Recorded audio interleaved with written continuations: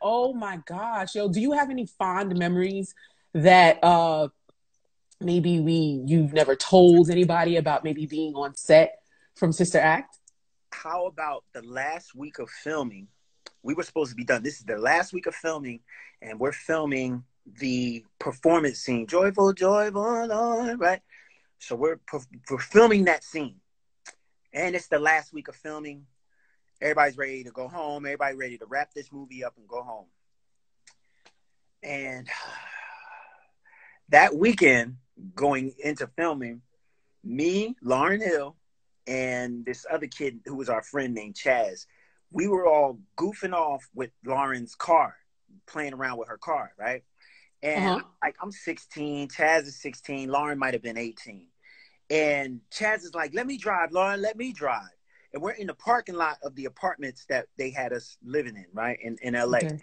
And so I'm like, yeah, let Chaz drive, Lauryn. So we just being stupid teenagers. So we whipping around the parking lot, doing all this dumb stuff. And I was like, let me get out the car. So I get out the car. Lauryn is sitting in the passenger seat. Chaz is driving. And my silly ass want to like hang out the window, like hang in the window while he do donuts in the parking lot. Yeah. And so I'm scared to know the rest of this story, but go ahead. I'm hanging out the window.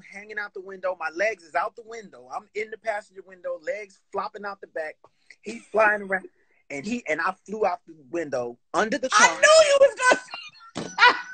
He's here. Chaz is here. Yeah. No, not that Chaz. He said I was driving. No, he in the comments. That's a different Chaz. I do know this Chaz. Oh, he's being funny. That's Chaz like Marcus. That's my little brother. Chaz okay. Marcus. That's my little brother. The Chaz I'm talking about is a dude named Chaz Wilson. Chaz wasn't even old enough. He was like 2 years old back then. Stop playing with me, Chaz. I fell for that. Bomba clouds. Yo, no. Not the bomba clouds. No, so my other homie Chaz.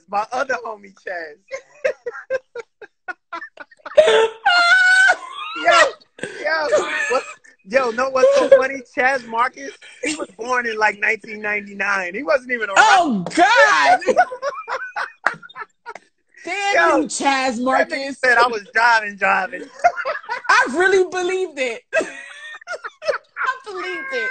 I'm like, he's here, guys. He's here. Let's call him in. No. So I flew under the car. They ran over my ankle. Wait, for real? This really happened. My ankle was sprained to all fucking get out. I'm surprised it didn't break. Ambulance, the whole nine. I come to set Monday morning on crutches.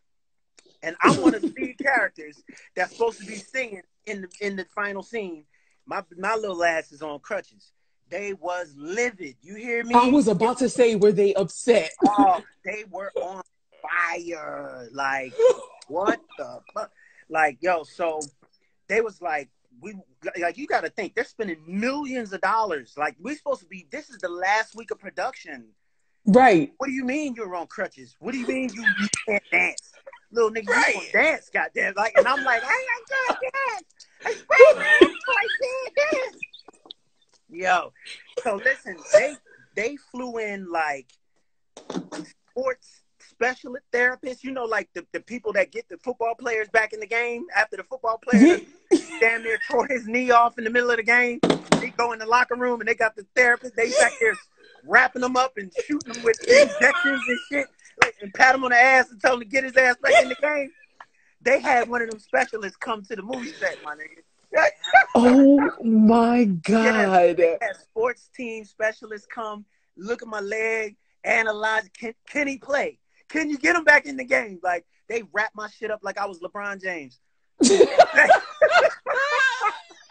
It was like, you gonna get your ass out there and dance, little nigga. I'm so mad they ran over your ankle. Yeah. So look, so here's the crazy thing. So I didn't know no better. So I'm like, all right. They wrapped my leg up. They pumped me full of Advil or whatever the fuck they gave me. And they like, get out there and dance. But like, I'm trying to do the moves, you know what I mean? I'm doing it a little bit, but my ankle is fucking on fire. And so Whoopi, this is why I love Whoopi. God bless Whoopi. She wasn't having it. She's like, wait a minute. You're not going to make this, kid work after he did it. Like, Whoopi went off on them, had my back. So I was like, wow. Yeah, Whoopi was like, She was like, don't you let them make you work. Don't you let them do da-da-da-da-da. Because you're injured. Yeah, she was like, you hurt yourself. Like, we ain't about to do that. So how about Whoopi had them come up with a whole alternate ending? We shot a whole nother ending to the movie. We shot an ending. There's a version where, like, my character trips and falls. Like, oh, no, Sister Mary Clarence, I can't go on. You guys go on without me. Get out of town. Yes. So look, Pete, right? This is a real Easter egg for you. When you watching the last scene, watch the movie again. Look at the final joyful performance scene. You'll notice on some angle shots, I'm dancing right next to Lauryn. Joyful, joyful, Lord. But then on other angle shots, I'm not there. They ended up mixing all the scenes together because they needed to get me dancing. So it's crazy. You wouldn't even know that if I ain't tell you that. By the way, what have you done? I couldn't help that. So yeah, we gotta sound the horn for Whoopi. Yeah. Oh, she's a real one. She's the realest.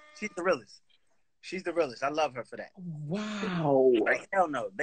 Don't you let them make you dance. I was like, oh really? I'm like, I ain't got that kind of pull, but she got that kind of pull. Word. We ended up having to extend production like a whole nother week, 2 weeks. That's like millions of dollars. They was mad at your ass. It was hot. But for Pete's sake, it's like, you're 16. This is what 16-year-olds do. Like, can you really be mad at a 16-year-old? Like, come on. Yes. That's like you can, right? $1 million on the production budget. Yeah. Because that's a lot of people. They had to pay for people's salaries and lodging and food and oh my God. Crazy. Yeah. So. Yeah, damn. You got them spending millions and millions of dollars more than they wanted to. I'm worth it. Yeah. I'm worth it. So the lesson here, kids, is know your worth. You know what I'm saying? Know your worth. Make them spin it. No, that is a gem. That is a fact. Know your worth.